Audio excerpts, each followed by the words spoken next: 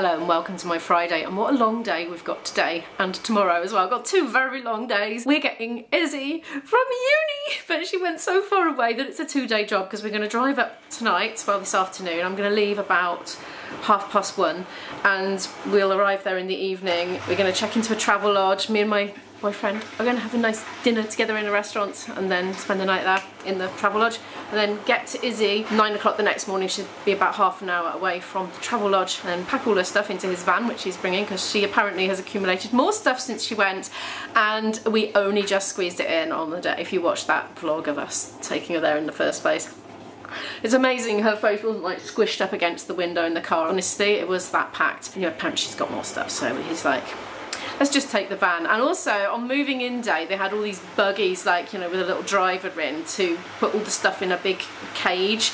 It was so organised, but she said that's not happening in reverse, as everybody's sort of leaving on different days. Everyone's just got to sort themselves out. So my boyfriend has got two big sort of trolley things, so we're going to use both of those to cart her stuff back and forth, and I don't think we can get the vehicle near her campus room. And I'm going to be able to tell you where she is now, because she's not going back. Oh, I knew from February. She sent me a message. She said, Mum, I can't remember her exact words, but basically she loves the uni, she loves the area, she loves living independently, she loves the subject, but she does not love the course. And she's got another 3 years left of undergraduate funding, first degree funding, so she could start again on another one, and that's what she intends to do.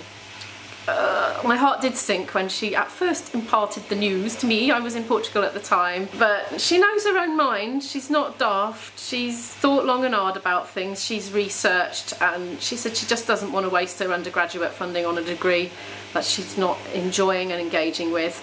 And she's probably going to take a year out. She has had a diagnosis of a health condition which is lifelong. It's one of those ones that everybody is affected differently. She's fine at the moment.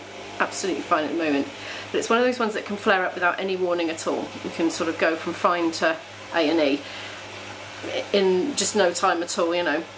So we don't really quite know what her stamina levels are going to be like anyway, so in a way I'm kind of glad to have her home for a year so she can, I don't know, do whatever she's going to do. She said she's going to get a job for a year and just keep an eye on things, work out what her new level is, if it's changed at all. I don't know.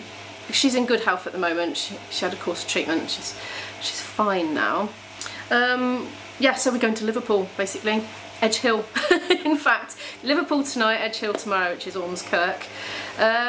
So there we are. That's our big news. I didn't want to make a big song and dance about it in the title or anything because it's my daughter's own business really, but she wants to rethink her future a bit. She loves the industry that she's chosen to work in. She definitely wants to work in that industry, but she's not sure if she wants to take the very narrow path that her degree course was on, which is particularly narrow. I think she wants to broaden her horizons a little bit within the industry and do a less sort of end goal specific course, if you know what I mean. Right, so anyway, I'm gonna pack my stuff into a trolley, the one I got yesterday. If you watched my shopping vlog, I bought a new trolley from IKEA. I flipping love it. Oh, I'm so happy. It's a small thing. No, it's actually a big thing. It makes a big difference when you don't drive and you get a good shopping trolley. Anyway, I'm gonna pack my stuff in there because I've got a gig tomorrow in Bristol, so we're gonna go Liverpool, our house, and then hopefully I leave with Mick in time for the gig. But if there's a disaster and we get massively held up in traffic, I'll have to go directly to the gig. So I've got to take all my gigging gear with me as well as my overnight bag, just in case that ends up happening. So it's going to be a load of stuff to carry again on public transport, so it's a bit of a pain, but it is what it is, isn't it? Yeah, I want to try and sort out the spare room a little bit so there's room for all her gazillion million boxes of crockery and goodness knows what else. And I want to give the place a good hoovering as well, and yeah, the whole place is just going to be full of stuff soon. Yes, right. I'm going to do that before getting my flute out for a practice because I'm saving that till last in case I don't get time to do it, because it's having to go down on the priority list today. I've talked, oh my, I will have cut it down, but we're on nearly 5 minutes right now, so I'm going to stop talking. I had a big splurge on Amazon the other day, so at some point I'm going to be opening those up. Don't know whether to do a Amazon haul video on the Shop with Imo channel or to just include it as part of a vlog on this channel. So what do you think? Any preference at all, or do you want to just leave it to my discretion?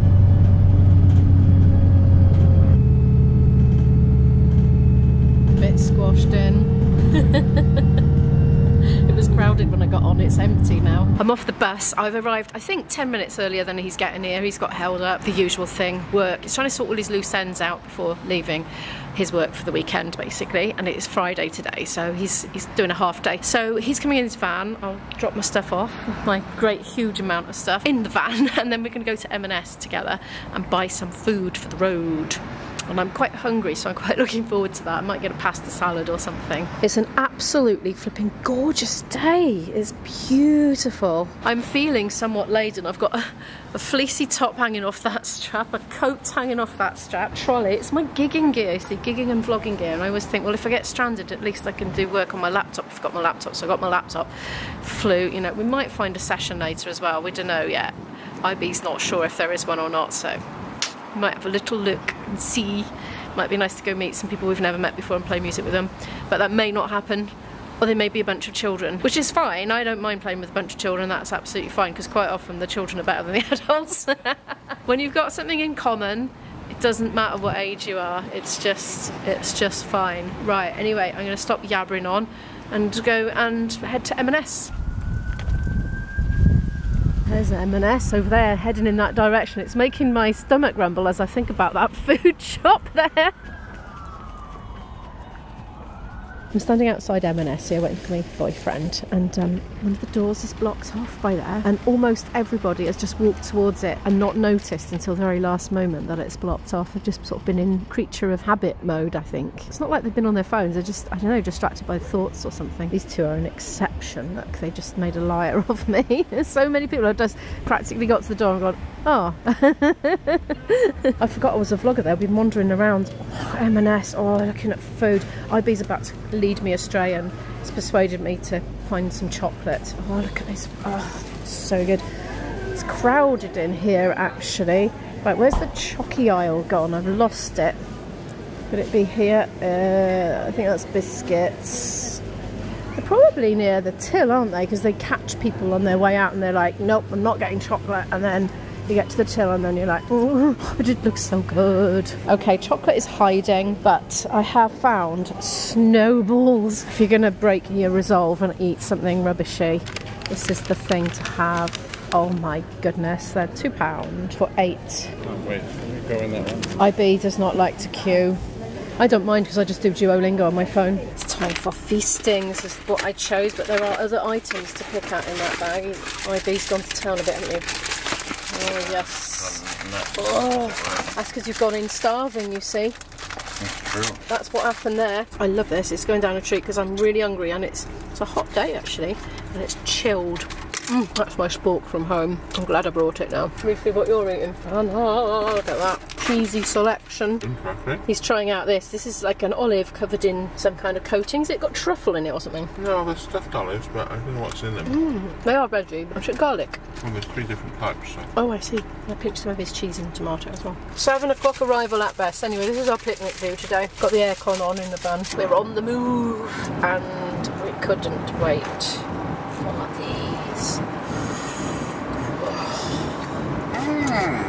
We have different eating speeds when it comes to this sort of thing. Though, to be fair, he is driving. He just goes, gone. And I'm like, nibbly, nibbly, nibble, lick out the mallowy bit, nibble a bit more of the chocolate separately to the mallow, then a bit more of the, etc. Take me ages. It's all a bit weird, that, if you ask me. Making the most of it, savouring every last bit. You might recognise this if you were paying attention. A few vlogs ago, came this way with Mick, going through the Brecon Beacons. Banai, I've forgotten it, Breconiog, it's his Welsh name.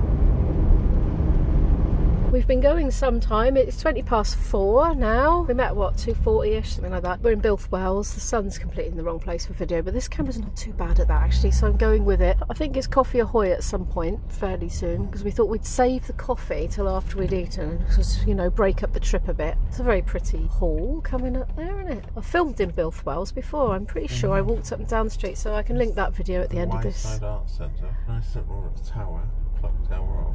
Yeah. Interesting how they blocked those windows up. Yeah. But that must have been some time ago. Oh yeah, we parked over there, didn't we? The Riverway. W-Y-E, not W-H-Y. There's the Llanelwedd Arms. Yes, the problem with this Asda Express is there's a Costa machine in it. Oh isn't there like an inlet there where you can get in and there's loads of different things? Costa, but I don't think they've got a drive-through, is it? Well, we could always park and go in, stretch your legs. We've got a Greg's if you want a Greg's coffee. No, I don't want Greg's. I don't think they have a Costa unless they built one. The washing machines have gone. There was washing machines here. The coin-up ones, well, they're probably not coins these days, are they? I don't know what they are. We haven't found a Costa. We're just kind of doing the multi-point turns. Must just mean that there's it's probably just a machine in the shop. machine in the shop. IB wants a proper coffee made by a barista. A proper copper coffee pot. I may go off my dot if I don't have coffee in a proper coffee pot. You're already off your dot, you are, mate. Oh, he's losing the plot again. Look, what's this? Is it a race? The showground, the Royal Welsh Showground. Oh. So we're on the pursuit of coffee. Well, it's something to look forward to, isn't it? You're having a bit of a, you know, a long drive. Where are we coming to, IB? Llandrindod Wells. Ah, no, we did this recently and you said something about Llandod. Oh, no, I said, oh yeah, look how tall the houses are, like in the Isle of Man. It's coming back to me now.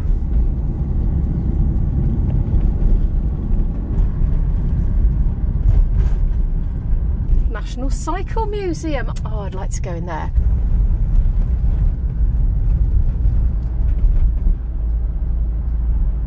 I was looking down there and there's this like what looked like a powder puff in the corner, so I prized it out and look, it's this little fella. And IB's jammed him in there because he doesn't like it looking at him apparently, giving him the stank eye, he said. He said, you can have that, don't like it looking at me with its one eye. Well, it's got two actually, it's just the other one's a bit buried. You can come home with me, my little sweetheart. It's the roving eye. Aww. I'm a rover, seldom sober. I'm a rover of high degree.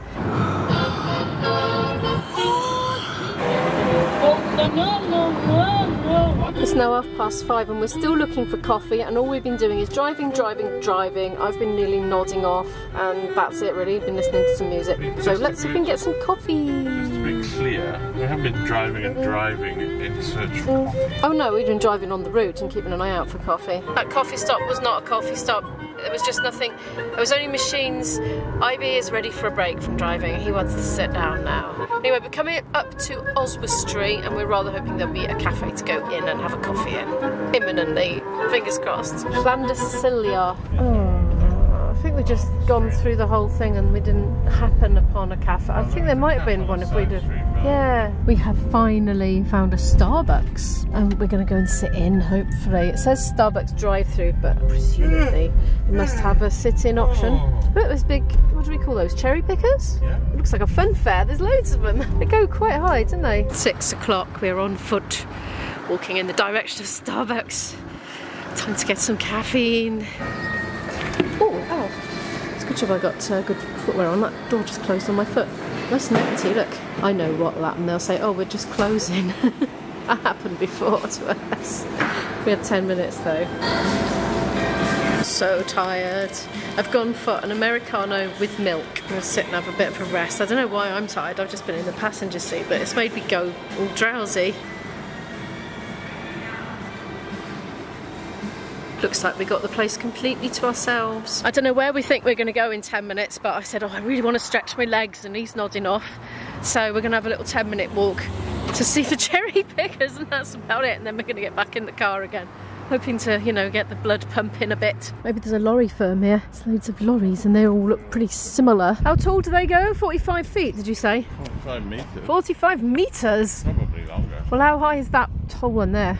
It's about 8 at the moment. 8? When it goes up to 45? Well, not that one. Some of them do. You can see it's like telescopic. I don't know about that model, you know. No, I don't know if these will go much higher, this particular model. It so reminds me of a fun fair though. I just feel like they're going to start swinging round and I don't know, the baskets are going to be doing all this. And there's another load there as well. The battery's actually low on this camera. I must have forgotten to charge it, but I've got another camera and a lead to charge us once we get back in the van, so it'll be fine. Yeah, IB thinks there's an extra amount of articulation ability on this one. He didn't phrase it like that because he speaks better than me. But yeah, so he reckons he's go really high. Right, so we walk to Jewson. Walk to Jewson and then walk back to the car, the van. Yes, otherwise we'll never get there. We'll never get there. We're still going. It's 7:30. We should be there before too much longer. IB just randomly said, do you want to ring up the Irish club and ask them if there's a session tonight? So I did, and there is. It's like 8:30 till 11. So I said, shall we forget about the restaurant and just eat the rest of the food we got in the bag now in the van? He said, yes, all right then. So that's what we're gonna do. Yay, tunes ahoy. I am gonna have, well, it's Sabre food, Bob. I know we're going to a restaurant, wasn't it? What do you want? Do you want anything now or not? IB says we are 1 minute away and to keep my eyes peeled. Oh, he's indicating. Going off this way. Travelodge is here. We appear to have just gone round a curve and going away from it now. I don't quite know what happened there. Did we just go on that roundabout there? It's a curve.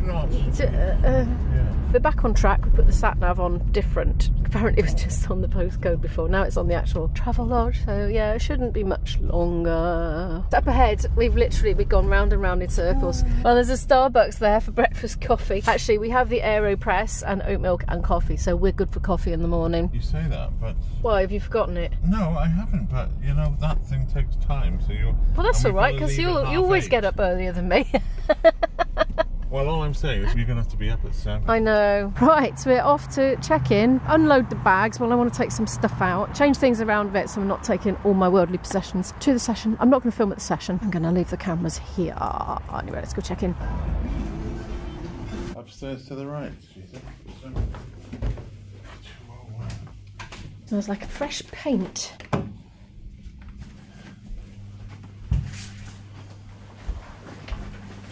I like staying in Travelodges. It's novel for me. I don't do it very often. He does it a lot because of work. No. Oh, there we are. 204, 203, 202. We're right on the end. Oh, here's our room. Oh, look, we've got 2 baby beds. If we fall out, you can go there and I'll go up the other end. Oh, could I go in the bathroom? Right, I'm just going to do a quick room tour of the bathroom. Before somebody goes in it. Toilet, right, I'll just do this really quickly. Oh, we got a bath and a shower. I always feel like I need to have a bath or a shower in a hotel room. It's got all dark in here now. Anyway, here is the view from the window. Not bad. I mean, it's a bit of green, so it's quite pleasant to look at. You can hear the roads. But that's fun. You know, I grew up on a, well, not a main road, but off a main road, and car noises just don't bother me when I'm going to sleep at all. Anyway, we're having a quick turnaround, just both going to the loo, changing things in the bag around a bit, and then we're heading straight back out again. As I said, I don't want to take the camera because I don't know anybody here, and I don't want to just turn up and vlog them because it feels too rude to do it. But anyway, thank you so much for watching this video. Tomorrow we'll be picking Izzy up and going all the way back down again to the way we just came and going back to our house, checking her in, and then I'm gonna have to get ready and go out to my gig. So that's my plan for tomorrow, and the gig's in Bristol, so it's gonna be it's gonna be a lot of time on my bum in a moving vehicle tomorrow.